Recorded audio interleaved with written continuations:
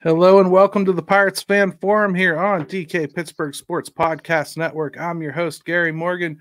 With me, as always, my good friend, Jim Stam. How you doing, brother? Good, man. It's March. It's March Madness. The Pirates are going to be playing next week. Those games are going to count. We've got the Jaggies coming up this weekend. If you want to check those out, the top 10 worst Pittsburgh sports accounts. So, yeah, man, this is a good time of year. I can't wait for the Jaggies. It's my favorite time of the year. Duquesne made us proud today already, advancing to the round of 32 in the NCAA March Madness. I'm super excited about that. Good for them. Repping cool. Pittsburgh. First time in 55 years they have won. So very cool. Crazy. So next time we record a show, we decided we're going to do it at like 9:00 next Thursday, right? Right, because the Pirates are playing their opener, and we want everybody to enjoy it. We want to enjoy it, hopefully. Yep. And then we'll jump on what we say, 9:00 we're going to do? Yeah, about 9:00 we're going to jump on, so that'll help out our West Coast people. We promised we would try to do some more of that stuff anyway, so that's good. Yeah. All that said, it's kind of forcing us to do our season preview a little early, right? We're a little bit. A week early. That said, when you do a season preview, Jim, you're not talking about like who they start with. You're talking about what you think is going to happen over 162 games. So you're already full of crap as soon as you're trying to get past April, right? So definitely, yeah. I mean, we can get away with it a little bit. This is we're what? I mean, they're gonna know here real soon if they don't pretty much already. Right. So we're probably not going to be like predicting the roster so much as maybe we'll just talk about the fringes that are left open, to interpretation a little bit, like those last couple reliever spots, that last rotation spot that we think is available, maybe last two, I guess we could even discuss. We got to start with injury news though. Carmen Mlodzinski showed up today on the injury report. And I hadn't heard too much of anything about him. I certainly didn't hear it was forearm strain. I just missed it, apparently, because other people said they had heard it. I hadn't seen it until today. You hear forearm strain, that gets you all kinds of nervous, though. Yeah, but he's going back out to throw and already has, so apparently it was just precautionary in this instance, and that's good. That's a guy I don't think they can afford to lose. That said, maybe he's a guy that you potentially don't see start with the team that we thought for sure would. So I'm not sure how they'll play that. I would think they might want to use one of his options and let him start in the minors and make sure he's right. Well, that's what's interesting about this is we've got a couple guys here and there that might not, that are probably in the plans, but maybe aren't ready for opening day. So we'll sift through it as best we can. Right. I guess David Bednar is even starting tonight. Going to see Kutch in the outfield, see Michael A. Taylor play for the first time. So I think most of the pieces are there. Certainly enough for us to make the broad strokes predictions we're going to look to make today, right? So we'll talk about some of those position battles as we go. I guess the first one that we should tackle, though, is probably the toughest. Second base. I think we've been putting it off forever now. Who do you think's won that position? Do you think anybody's won that position? Probably not. I see it more as by default. Not that Peguero's had a bad spring. Right. Triola looks fine too. Bay's not even been in the pitcher. So I don't. Gonzalez has actually had a pretty okay spring too. Yeah. I think he was going to have to out hit everybody though, and that hasn't happened. So I think it's going to be Peguero, but I don't know that we'll see Peguero just every day out there. I think they might finesse that a little bit. Yeah, I think somebody asked me the other day who's starting at second, like Triolo or Peggy. And I was like, let me put it this way. I think they'll both have roughly the same amount of at bats. And I don't necessarily think that means anything about where they play. I just think that Triolo will bounce around enough and play enough second base that he'll get the same amount of at bats as Peguero does. And if one of them shows that they straight up fit and the other one doesn't, we'll see them transition into like more of a starting role for somebody. I think this battle kind of continues as the season goes on, but I think they're both on the team, don't you? I do, and the more I look at it with Triolo, the conversations of him might not being on the roster that some had earlier is kind of silly. You look at him; he's so valuable for what he can do. You start thinking about it like he can play a lot of second base if they need him to, and then he can bounce around. He can get a lot of at bats this year, Gary. He really could. Right. And what I'm trying to do here is lay the base for like the roster, so that when we start talking about our predictions, we kind of know who we're talking about. So, okay, because otherwise, we're going to make some guesses about people that we didn't even say were going to be on the team. So we kind of have to do that a little bit. Starting rotation. This is where you and I are probably going to have a conversation that stretches beyond this first segment, but it's something that I think we have to start with. I think Gonzalez, despite last night's performance, is safe. I would also say if you're basing your thoughts on Gonzalez on what you saw on TV last night, you're probably missing out on what you didn't see last Thursday when he went 5 innings against the Orioles A squad and only gave up 1 run and looked really, really sharp the whole game. So, like, yeah, it's probably unfair to cherry pick, you know? It's very hard sometimes with guys that are now considered veterans too. Like you just don't know exactly what they're trying to get accomplished, and unfortunately or fortunately, you kind of got to let it see how it plays out at the start of the year. Right. You got Martin Perez. He's looked great. I mean, great. Like 2022 Martin Perez is what we've seen so far. Maybe even a touch better because I've never seen him have this kind of pinpoint control of his cutter. It's he's a pretty sick pitcher if that's all working for him. So yeah, definitely. Maybe they accidentally got their number 2. You know what I mean? And Mitch Keller hasn't looked great, but he's for sure in it. So those 3 are the locks, right? Yeah. Yeah, and then you've got a situation with Contreras hasn't looked good.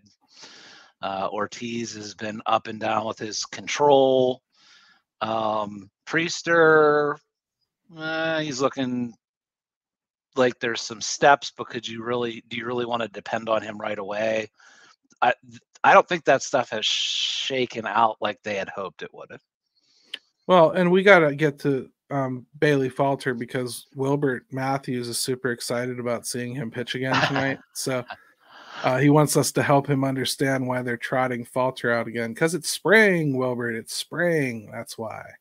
And there's really no reason not to at this point. You don't want to kill anybody else or take anybody else off schedule. So that's the way it is. Yeah, you got him. Let's take that quick break, Jim. Let's come back and let's hit it up. Let's figure out who's in our rotation. Okay. All right. Yep. At DK Pittsburgh Sports, we take pride in coverage that connects our city's fans to their favorite teams. Now, that connection's stronger than ever. Introducing our all-new state-of-the-art app. Find expert inside reporting and original podcasts. Check live box scores. Track the latest stats. Chat it up with our community of thousands of fans, all in one place. The new app from DK Pittsburgh Sports. Coverage that connects. All right, welcome back to the Pirates Fan Forum here on DK Pittsburgh Sports Podcast Network. We talked about the 3 that are for sure in there. It's time for that 4th and 5th. I think Ortiz is in it. I think he's done enough. I know you referenced the control issues, but I also don't think those control issues are going to go away for Ortiz. No. And I don't think he has anything to learn at AAA. He can throw absolute crap and strike everyone out in AAA. There's nothing left to learn there. To me, He's a bullpen arm. He's in the rotation, or he doesn't have really a role. So I think he's in it. I do too. I am fully on board with seeing him in the starting rotation at this point. Like you said, in the minors, what are you sending him back to work on? Yeah, I would agree. And I think he's also more primed to provide innings this year than a lot of the other youngsters. He's more built up than the rest of them. So I think it makes sense to start him out like with the big club and potentially transition him to the bullpen later on if they want to. The next one is tough because, by performance, I want Jared Jones. I think he's been the best. I know you do too. That shouldn't surprise us, anybody, that we want the best guy. I mean, I think he's shown the best. I put a lot of work into trying to break down exactly how many innings I think he could go this year. I really believe it's going to be somewhere around 150, 155. That's not a full season. It won't ever be a full season. They're going to have to baby his arm somehow, some way. So if he starts up here, I could easily see like a mid-season demotion, that will be very unpopular, but I think it'll be like to shut him down for a couple weeks and build him back up slowly and hopefully have him down the stretch instead of just have to shut him down altogether at some point. Yeah, and I think when we discuss, if we get to it, some of the relievers you might want to keep, you could kind of think about some of those guys that can pitch more than one inning to maybe help out in that role if you do decide to go with Jones in there. Yeah, that's the way I would go. I actually think that, for better or worse, I actually think they're considering it. I think to still have him here and be trotting him out on Saturday for another start, if you're not really in a competition, they're not letting you pitch this close to the season. I mean, I truly believe that they are thinking about it long and hard, because at this point, like with Roansy, I just don't think you could even remotely consider putting him in a starting rotation. I know he's out of options. I think you try to give him one more shot in the bullpen, even though that creates some issues. But it's just the last gasp effort to try to get it by a little bit of time, Gary. If they don't go with Jones, who do they go with? Because I don't think Quinn Priester has 100% proven he belongs, but out of the youngsters, he's the next that has shown that he should get a shot at least, right? You could probably go with a Chase Anderson type. They've got to make a decision on him here in 2 days as to whether they're going to keep him or not. Eric Lauer's fine going to the minors and at some point could work in. Way too early to be worrying about Germán. He's not going to be coming up right away. Roansy, I think, again, like you said, not even in this picture. In fact, if you want to skip ahead a bit, I'm not even putting him in my bullpen. I'm straight up done. Like if it's not good enough to even put in this bullpen, I just don't even know what you're doing. DFA him, see if you can get him through. Yeah, you're taking a risk, but you can't keep everybody. I'm sorry, you just can't. The only reason I say try it that way at first is because I don't think he will make it through waivers at all. I think he'll be gone pretty quick. So Anderson to me is an interesting person just because he's pitched well, but he's not a young guy. He hasn't been very good for 4 years in baseball. He has an opt-out left, or he has an opt-out. I'd be okay with losing him if it comes down to it. I'd be okay with losing him too. I don't think that you're desperate enough to put him in as a starting pitcher or even in the bullpen necessarily. If anything, I could see him in the bullpen with the Baczynski potentially starting on the IL. The news about Moretta having TJ. I mean, we already knew he was going to be out for a good stretch at least, but now that's confirmed. Mm-hmm. The bullpen. David Bednar, he's going to pitch tonight, but is he going to be ready? I don't know. You know, like maybe you want to keep somebody like that around. And that's why I think guys like Peralta and Honeywell are pretty important this year to start the season off. I think Gary, they're both going to make the team. I think they're versatile guys. They can give you more than an inning. Peralta's pretty much done everything, and they both looked pretty good. Yeah, they have. It's going to be tough because you can't just go around like tossing 40-man spots out the window either. You know, like I know Bailey Falter is a pretty easy cut that a lot of people are going to make. There's every possibility he'll come out and shove tonight, by the way, just because. Well, you know I'm right. You know it happens every time. Well, 2 starts ago, he looked really good. It's up to them to make the right call here, but I don't see a bullpen future for him.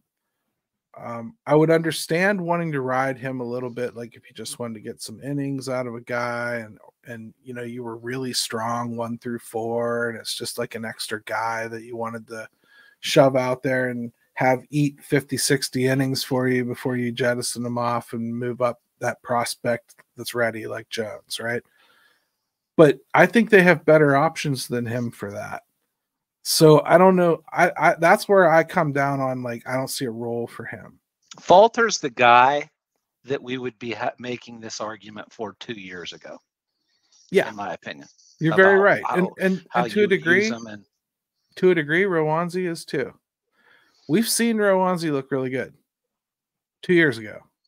Now, if we signed a guy like that and brought him in as an NRI and he performed like this in the spring, would we be even considering keeping him? No, at all. No, but in any way, not at all. But I will try to stay on the other side of it too, in the interest of, we just saw everything that Keller went through in his career and progression and ups and downs. So I fully agree with you. I'm also just trying to keep that in mind, where it's like, man, do you really want to pull the cord on that? I guess with Keller, I always felt it was more about lacking the courage to throw certain pitches. You know what I mean? I really felt like it just wasn't, that part was missing for him. He just wasn't going to throw some of the things he needed to. He didn't trust his stuff in the zone.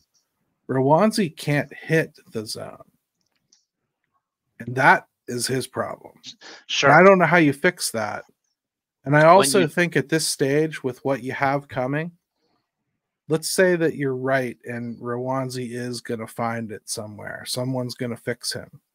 I think we're all dreaming that that's a light switch somebody's going to flip. I don't think so. I think this is a guy that needs broken down and reconstructed. Okay? So I think you're talking about like a year or two. Let's say that that's in the cards and the Pirates could do it. Are you going to crip along with him like in your bullpen for a year when you're supposed to be competing? You're not. You're not going to give him a full year. He's going to get a month to figure it out. Yeah, so and by the way, saving it off for a month. And by the way, I'm not sure that it's fixable. That's not my point argument. being, let's say it is, though. With what the Pirates have coming, by the time it's fixed, you don't need them. You get what I mean? Like, oh yeah, listen, I don't think there's anybody wrong necessarily talking about Rowanzi. I hate to say it because the kid was super impressive, but like at some point you do have to cut bait. If this were Keller now going through that, ain't no way he gets 3 or 4 years to figure it out. We talked about that before, like how fortunate he was that he came up when he did, because the team could afford to be patient. They weren't trying to win. He had a lot of talent and a big arm. They thought, if we keep working with him, we'll figure it out. Well, maybe if that was Rowanzi's situation and he had the option bank that Keller had, they could work through it. But now I'm looking at a guy like Jared Jones that hasn't even thrown a major league inning yet, already seeing his ceiling at least 10 degrees higher than Rowanzi's ever was. Yeah. So, yeah. I mean, I guess I don't want to clutch so tightly to somebody that performed decent for a year at this stage anymore. I don't think they can afford to. That's all I'm saying. So if they want to shove him in the pen for a month, fine. But it ain't going to last all year unless he starts contributing. No, it's one of, like I said, to me, it's like a last gasp, buy a little bit more time. If they don't do it, Gary, even if it worked out somewhere else for him, I wouldn't begrudge them for it. Oh, I hope it really works out for him too. I mean, I should say that. I hope it works out for him. The stuff is really good. I just wish that he could control it a little bit. And it seems like we've tried everything but, walking him up to the plate to have him actually get it over the plate. It's an issue that isn't going away. Right. And I think this is back to just the discussion that we had started to hear the talk that, well, the Pirates were pretty happy with some of the early reports they were getting from some of their pitchers in the off season, or late reports maybe even. Well, I would have hoped we would have seen just a bit more from people other than Contreras too, so. And that's something I'll bring up a little later when we get our predictions in and that kind of stuff. Well, let's start the predictions then. Let's do who we think is going to be the best reliever this year. For me, it's still Big Boy from the Berg. I mean, to me, like until he proves that he's on the downside, it's still, for me, it's still Bednar. You would think it should be, right? I mean, it really should be. I mean, I've had my mind changed a little bit on Ryan Borucki. I mean, I thought for sure that kid was going to regress this year, but he doesn't look any different. He had one pretty shaky outing when I was down in Bradenton, oddly enough. So maybe just my presence forced it upon him. But other than that, he's been pretty lights out. I think my pick for the best of the bullpen is probably going to be David Bednar as well. You know who I could probably be fine. You know who I could throw in there? Because I've always been a fan. I think his stuff is disgusting. If he ever really just truly put it all together, is Holderman. I mean, if he could just healthy. Look, he's already very good. But if there's actually more in there than what I think we've seen. I would agree with you, but he's a guy that also has struggled with control. I think has probably been one of his bigger issues. If anything, his stuff sometimes is too good. Yeah, as far as control wise. And Ryan Lytle says, "Where's Mlodzinski?" We talked about that in the opening segment a little bit. He's got forearm tightness, but he's actually throwing off the mound today, so he should be fine. I think if Ryan's suggesting, why wasn't he mentioned there? I think Mlodzinski could be one of their best relievers. He walks guys a little too much, but he's got the stuff too. Sure, and I'll give an outside shot to Chapman. I think he could still come in and do some pretty damaging things out of that bullpen. So it's not like he has really lost anything. The fastball actually might have ticked up a little bit over the last couple of years, which is weird. Yeah, and I think this environment for him is actually going to be really good as far as the market. So I think he could have a very good year. Right. All right, let's go with most home runs, Jim. Mm-hmm. This is probably pretty easy because I think we'll both say Oneil Cruz, right? Well, it's hard not to right now, right? Right. I think you just give him a full season, he's gonna hit his way to 30. I'm leaning like 35 or 40 this year. I think if anything, he'll figure out the home run a lot faster than he figures out everything else. Yep. I think that those home runs, some of them will come by accident on things that would have been just like pop outs for other people. I think he'll end up tucking them inside that left field fence at PNC Park a little bit here and there and get some cheapies. And then, he'll do his fair share of Riverwalk too. So I think I think Cruz is probably the easy pick. Sawinski would be my second. I think he's got a good shot to hit 30 this year. Those are my two big ones. I'm not going to go with Rowdy. I know you want to. Oh, yeah, I'm dying to go with Rowdy. I think he could hit 30 if he plays 3 years. But no, I think it's got to be Cruz. I don't see anybody else in the lineup that you can say you can feel relatively comfortable could hit that 30 home run mark. All right, how about we do this one's interesting. Highest average. Mm-hmm. Okay, because we talk about like how average isn't as important as it was. So it is a different type of hitter now that hits for a decent average. And I should also say I want this to be someone that kind of qualifies. I don't want this to be someone that gets 250 at bats and hits like 285. This has got to be someone that plays a decent amount of the season. So who would you go with for this one?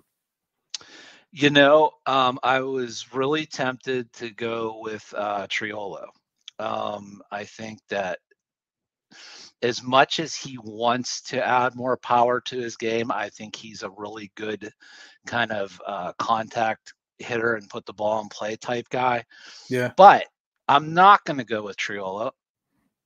I'm going to even surprise myself a little bit here, and I'm going to say it's Ke'Bryan Hayes. Hey, you agree with Ted Jones here, average Hayes. Yeah, even Hayes is somebody that I think could have a look. 280 could do it on this. Ryan team. Says it won't be Rowdy. We'll find something for Rowdy to lead. You watch, Rowdy's going to be an all-star because we've all just crapped on him all off these. Wouldn't that be? Hey, I will be gladly apologetic about that. Even when they re-sign him? Let's not go that far. Who's your guy? I'm going with Reynolds, and I'm in good company. James agrees with me. I think Bryan Reynolds has the most consistent average that's up over that threshold where you start considering it acceptable on this team. He's a lock to finish over 260. I figure he can probably, in a good year, with somebody like Cruz hitting in front of him and someone like Hayes and Kutch and Sawinski right behind him, I think you're looking at a guy that's going to get better pitches to hit because they're going to want to face somebody that isn't necessarily going to knock him in the river right away, and he's going to be bookended by that. So I think it's probably going to rise all tides, especially someone that knows what he's looking for. That's going to actually lead into another topic for me for the reason of some of your thinking there. Well, which one do you want it to be then? My most surprising player for the Pirates this year. All right. Is Bryan Reynolds. Okay. I think Bryan Reynolds is going to have his best year in a Pirates uniform for some of the reasons you just said, Gary. I think this is the first time he's going to be hitting in a competent lineup. I think he's going to see better pitches to hit. I don't think he's going to be as easily pitched around. I think he's 29 and he's ready to have a big year. I think this is the year he is my guy. I think I have said for a couple of years, and I can't remember if you agreed or not, but I've said Bryan Reynolds is one of those guys that he's going to perform better when he's not the one asked to lift the boat, himself. When he's one of many rowers, I think he'll stand out.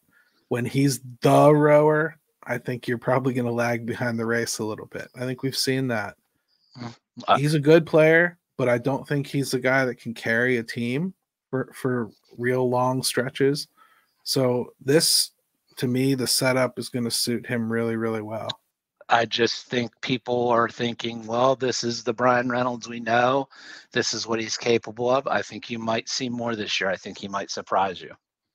All right, let's do most Ks, and let's do it both from the pitcher perspective and the hitter perspective. Okay.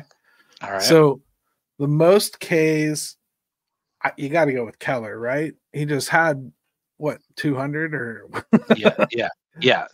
He's by default. He's going to throw the most innings probably, and he's going to strike guys out a lot. I don't think there's even competition for this unless you get like a really early call up from like a Paul Skeens or Jared Jones, like we were talking about. Those two in particular probably are in that conversation. Now, as far as like the hitters, I would hope not Cruz batting first. You know, I would like to think that he's a little more patient. He's been showing that both this spring and in the 9 games he played last year. Well, there'll be times where teams just will be willing to walk him. Yeah. So I think I'd go with Jack. I think it's Jack.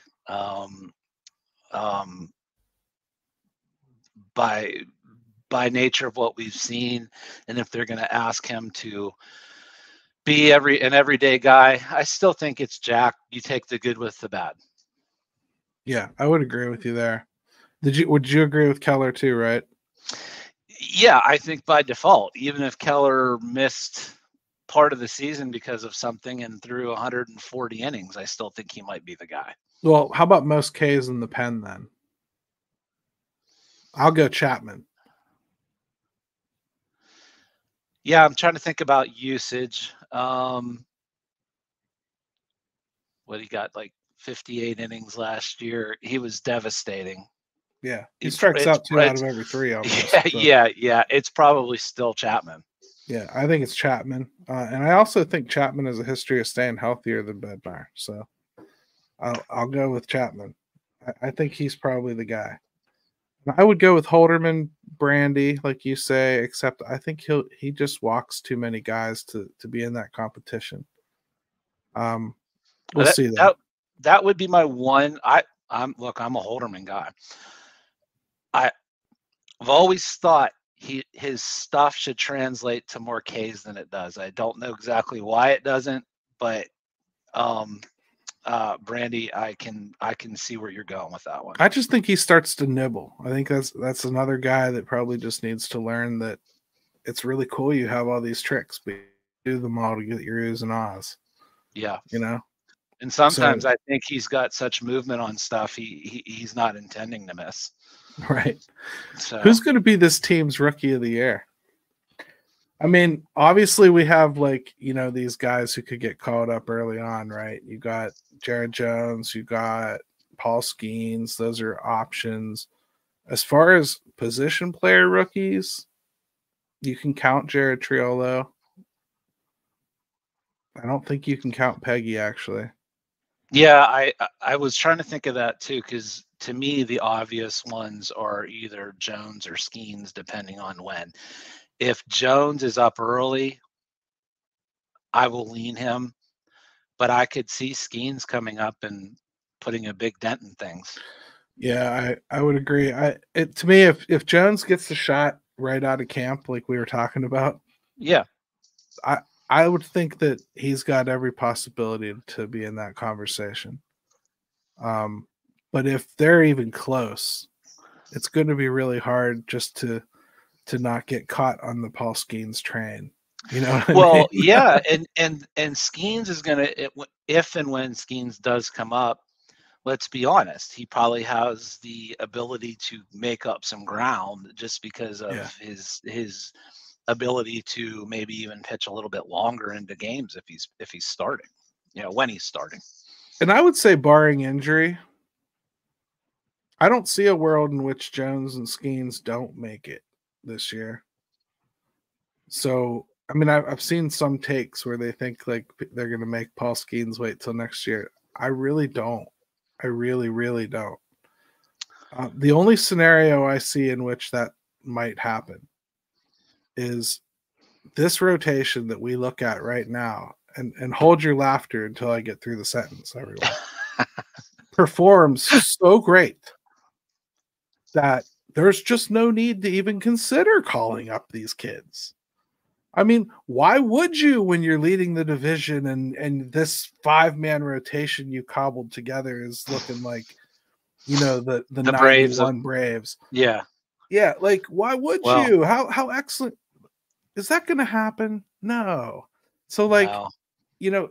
Jones is going to make it this year. He probably should have made it last year. And you're not going to hold Skeens back. You're just not. Well, who's going to tell him? He's ready. He's ready.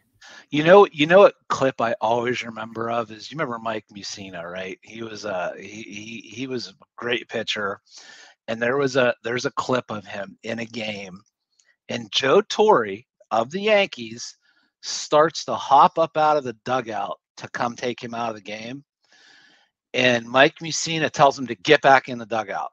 There are certain guys you don't say no to, or you don't. They tell you sometimes. I think Skeens is going to be one of those guys where, go ahead, tell him he's not going to come up. And then I got Doug here. Heck, we need him now, like with Skeens. No, you don't, Doug. You're supposed to be the spring training expert. You know what's going on down there. You know he ain't ready. You know why he ain't ready. You got to get on a major league schedule. You can't just do that overnight. And again, he's only going to throw 150, 160 innings this year. This is not 162 games. Like you've got to like understand what you're asking of somebody jumping straight from college to think they're going to go in and just throw a professional major league season. You got to give these guys a second. That's tough. Like, I think a lot of people are discounting that jump, and a lot of people are discounting how crazy it would be if he actually did come up right out of camp. Like, that would be insane. Yeah, I mean, the greatest players in the game have. I can't even tell you. Give you an example of someone who's done that. So, give him a little bit of time. As much as we think he's ready, he could do it now. But don't you want to be extra careful with him just for a little bit? Don't you? Isn't that the smart play? It is for me. I don't. It was never a question to me that I always thought that they would do this, and I actually think this is part of their plan too. You almost see a dichotomy between Jones and Skeens. Jones, they're ramping up early, talking about having him start right out of camp. It's almost like we're going to burn this afterburner now, and then later in the season, we're going to go ahead and fire that second afterburner to get the rest of the way there. And Paul Skeens is that second afterburner. So we talk about like this controlling of the amount of innings. I think that those two are almost going to work together in a way to control each other's innings if they play this right. And if everybody's healthy, mind you. Yeah, and this is the thing too, is like I'm looking at this just to see because I'm curious.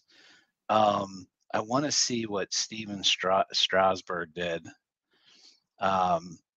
when they first got him up. Because if you remember, even that one year, they shut him down before the playoffs started. Yeah. They decided he had enough innings. Strasburg was in the minors and got a decent amount of action before he was up. So this is not weird, folks. It's just not. Yeah. In fact, I think it will be weird when he gets called up because it's going to be very early. And in comparison to other guys, it really is. And I mean, the team's talking that way too. It's not like I'm just guessing here. They're not making any bones about the fact that he's very likely coming up this year. Something here I wanted to talk about. Ryan Lytle says, still can't believe Lorenzen got $4.5 million and we didn't bring him in.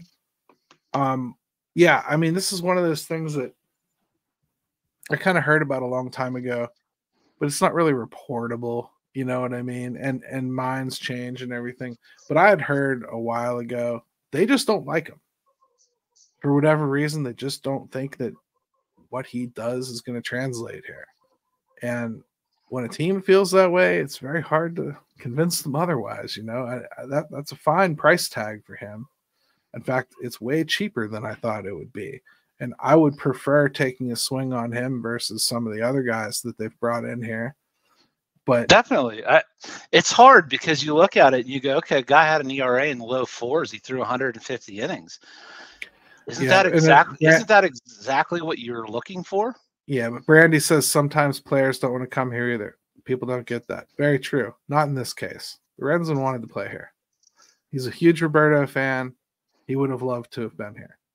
That the team just was not interested. I know on top of it, I mean, it's March 20th when he signed. Maybe that tells you something that no one was beating down his door. It's just from an innings pitch type scenario. That sucks, because that's exactly what we're trying to talk about, which is somebody that can cover innings. It is, but then you're talking about, like, you feel pretty undeniable that Jones is ready, right?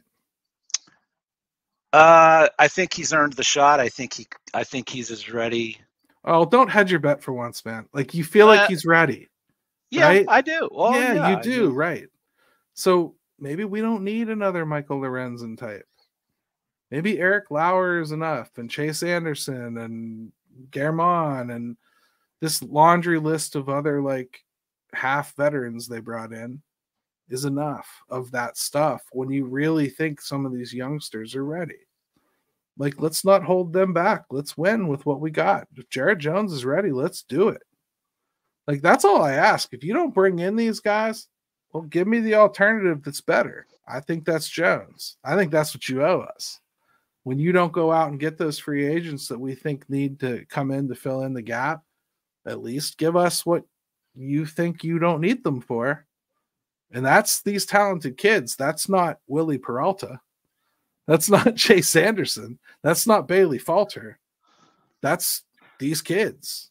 That's what I want to see. Fill those holes. That's the only acceptable reason to not go get somebody like Lorenzen or Montgomery or somebody like that. If you're trying to win, you think you can win with what you have, let's play with what you have then. It is very strange, the more I think about it with Lorenzen, is that he was sitting there. I think this was a quick glance I had at the time. I think he threw close to 150 innings. I think he had a low 4 ERA. I think he had a whip in the 1.2s. That's a weird dude to be sitting out there for that kind of money. It really is. There's something going on then, right? Yeah, I mean, it's strange. It's not just that he wanted 2 years either. Something going on. There's something that people don't like. There's something that people saw that spooked a bunch of people off. There has to be something like that. Let's take another break, come back, and let's talk about some of these wider stroke things that we have, because we want to get out on time today again. At DK Pittsburgh Sports, we take pride in coverage that connects our city's fans to their favorite teams. Now, that connection's stronger than ever. Introducing our all-new state-of-the-art app. Find expert inside reporting and original podcasts. Check live box scores. Track the latest stats. Chat it up with our community of thousands of fans, all in one place. The new app from DK Pittsburgh Sports. Coverage that connects. All right, and Wilbert's got a question. He just wanted us to talk about the 40-man real quick. Does Falter make it? I hope not. Grandal can go. Grandal, they claim, is going to start running next week. Plantar fasciitis is no joke. So I wouldn't be shocked to see him start on the 10-day IL. I really see no reason not to start him on the 10-day IL. I think Henry's pretty clearly won that starting job, at least as far as I'm concerned. They may stubbornly decide to start Jason DeLay on opening day and make Doug Smith happy. And, maybe that would be for Keller, but Keller hasn't seemed to have trouble throwing to Henry either.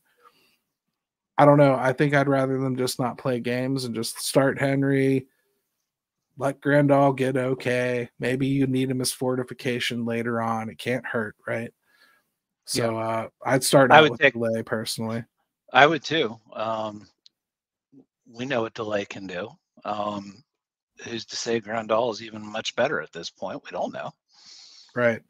And I haven't seen anything from Peralta or Anderson to say that they shouldn't make the team. If they decided to take either of them, it wouldn't hurt my feelings. I think they're both good players. I think they both have something to give. They're both bullpen options. I don't see either of them as starters. Maybe Chase Anderson sees himself as one, but he's never been anywhere that he's ever been. So I'm not gonna put a lot of cookies in that basket. I just don't think he's gonna make it as a starter. So I'm not entirely worried about that.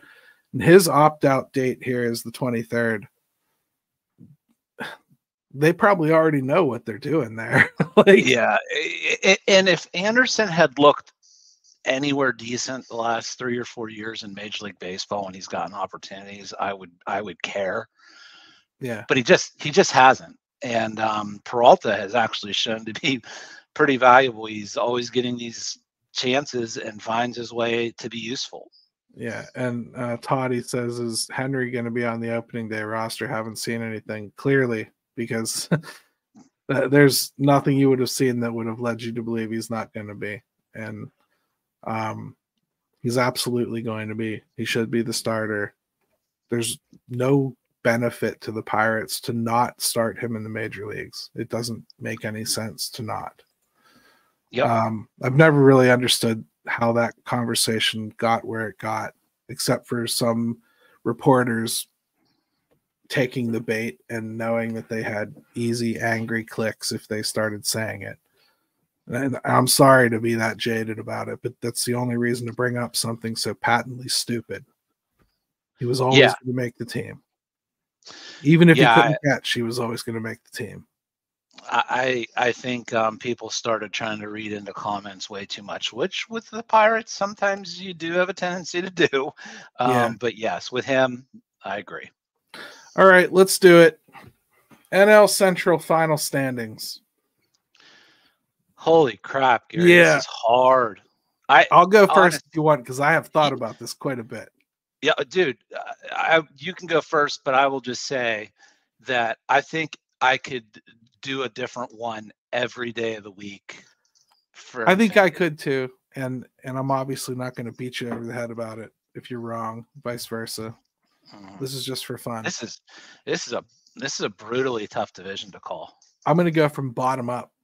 Okay. Last, the Cardinals.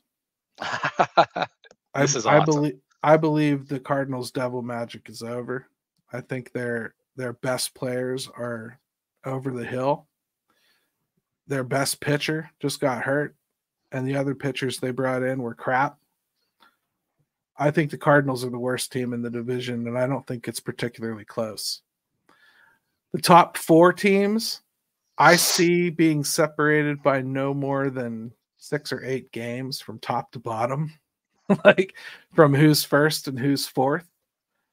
And I'll go in order. I'll go Cubbies first, Pirates second, Milwaukee third, Reds fourth. Reds just have taken on way too many big injuries here early on, and they don't have the backing of any more youngsters coming. All their youngsters are here. They've got another wave, but it's another year away.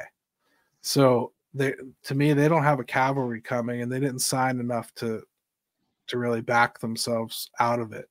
I think they're fourth. Pirates are second to me. And don't get hung up on like, oh my goodness, they're second. Keep in mind, I said from first to fourth. I think there's like 6 to 8 games separating them.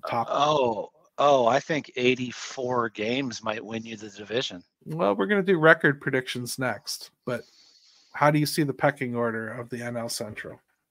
All right, so I'll go top to bottom, and I'll be the first to say that I'm not in love with any of my picks because I just don't know.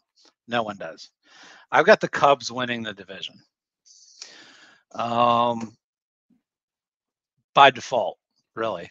I think Bellinger, getting him back was huge, so that's where I'll stick there. I still have the Cardinals at number 2. I think in a division where, yes, they're old, a lot of veterans, but I think they'll be better than last year, and I still think that they'll be somewhere in and around 500, maybe a little under. I think one team in this division might be above 500. I've got the Pirates at number 3. I've got the Brewers at 4th. Man, that Devin Williams injury just killed them. I think he's out for what? Man, I forget how many weeks it was, but he's out for a while. Long enough. Yeah. Yeah. And the Reds, I have them bottoming out. I think they've had some really tough injury breaks. And I think they're going to take a step back this year. Yeah, I mean, you could probably predict just about anything. I feel really strongly about the Cardinals. That's our only real disagreement. I feel really strongly they're the worst team in this division. I actually think we could have 4 teams over 500 in this division. Cardinals being the only one I don't see making it. I just think their pitching is way too thin. They got nothing backing it at all. They're not going to go by anymore, and what they have stinks. So to me, I really see them as being down this year. And while I think Arenado and Goldschmidt will still play well, their superstar years are behind them. They still have some juice, yeah. But I mean, is well, you're talking about year 3 of Jordan Walker. Is he going to take off finally? He's a big Burleson finally going to take a step. You know, they've got a lot of guys like that. It's time for them to put up or shut up, you know, with some of those prospects. And we'll see what happens. Like they've suffered injuries too. Newt Barr's hurt again, you know, like they just lost their big, you know, Sonny Gray, their big signing. Without that, I mean, you got Miles Michaelis asked to carry the weight of that rotation. And I'd take the Pirates' current rotation over the St. Louis Cardinals. I would. I am totally relying on their ability to milk something out of devil magic. I think their devil magic's over. And I also think here's their biggest problem, and you're going to laugh at me. Contreras is absolute pitcher poison. He's the worst catcher in the league, I think, as far as manning a staff. And signing him, he's the anti-Yachty. I kind of still don't understand why they did it. Yeah, I'm no fan further away from Yachty than him. I'm no fan of Wilson Contreras, that's for sure. Nope. You want William? Cool. William's good. You know? And maybe they'll do that. Maybe they'll end up trading for Milwaukee when they have their fire sale. But yeah. Look, I think the Brewers, they've lost too much on the pitching side of things. I don't think that Hoskins moves the needle for them enough. Yelich, as much as you like him, Gary, as much as I like him, I don't see him returning to any kind of a form that he once was. So the Cubs, for me, are almost by default. Yeah. I also think the way I have it going in my head, I think that the Pirates will get stronger as the season goes on internally. I really do think like you will see Jones and Skeens, and I think there's some other Ashcraft's going to come up and probably have an impact. Brubaker's coming back. You know, you're going to have Burrows probably working his way into the conversation as far as getting some time up here. That's a lot of pitching they have to lean back on. And a lot of these NRIs have pretty late opt-outs or no opt-outs at all. So they're going to be around too. You've got a lot of depth. I think a lot more depth than everybody else in the division. Sometimes when everybody's going to be relatively mediocre, the team that can survive their injuries the best is probably in the best position. That's why I moved the Pirates up so high. I could almost see them floating around the middle of the division and then at the end of the season making a real push to chase down the Cubs and then finally not make it. That's how I see this kind of heading. And that's why I have them in second. So what do you have them record-wise? I have them winning 84 games. Okay. I think they can achieve 84. So I don't think that's too much of an ask. It's certainly not asking for another 16-game jump. I don't think that's going to happen. But I think that achieves what the Pirates set out to do. They said they would compete for the division. They said they would compete for a wild card. I think 84 gets that done. Okay. I'll tell you again, this was a tough one for me too, because, look, the things you want to see out of a lot of this team for the spring, you have seen. Mm-hmm. But my biggest concern is the starting pitching. And until I feel more comfortable with that, I have them at 80 and 82. I still think that could get you third place in this division. If I felt more comfortable about the starting pitching, I would probably be willing to go a little higher. So I don't feel comfortable early on about the starting pitching. I guess I really see it as a living organism. I think Keller's going to be the steadying force. I think he'll be fine. I think Martin Perez looks better than I thought he would. Marco Gonzalez looks a little worse than I thought he would. That probably averages out for me. Kind of creates one pitcher. I think I expect to get something out of Skeens and Jones. I expect to get something out of Priester. I expect to get something out of Ortiz. I can see myself getting something out of 2 or 3 of these NRIs potentially. And I think Brubaker will probably have an impact greater than most of us think, because he's healthier than most of us think right now. I think he's actually going to be ready in June. So, yeah, I mean, who knows? I know you're not counting on him. I'm not when I say this, but I don't like to count on someone like that, just because I think there are peaks and valleys with that, or a step forward and then you take a step and a half back type deal. I'm counting on getting some kind of a contribution from a number of people, and I think I'll get it. And I think that the rotation will be a lot stronger looking at the end of the season than it is at the beginning. That's what I mean. It's a living organism. And if they're in it, they've got a lot more collateral than a lot of these other teams to make moves to get help. Well, I was actually going to mention that I do think the trade deadline in this division could be interesting. Because somebody, if not multiple teams, are going to be sniffing around, thinking about the playoffs. And I do think you've got a couple teams in position, one being the Pirates, that actually has some room and some depth with which to deal from. I'm talking about the Cardinals finishing last, and part of that is because I think they might trade Goldschmidt if they're not in it, come deadline time. He's a guy that's probably got to be somebody they're thinking about shipping. So they're in a weird spot. The best thing in the world would be if the Pirates got him at the deadline to be their first baseman. Man. That would be so great. I think I would love that, actually. So let's start riding that hype train right now. Let's be let's be like Cardinals. Listen, you want Rowanzi. You really do. So you love Rowanzi. Don't you want another Contreras? That's a big problem, and maybe absolutely. He can be their third brother. Right. It'll work out just fine. So, we promise it'll work out just fine. But I think it's going to be a weird, wild division this year, and health is going to play probably maybe the biggest factor of all, besides the talent. Whoever is healthiest. Well, this was a fun show, Jim.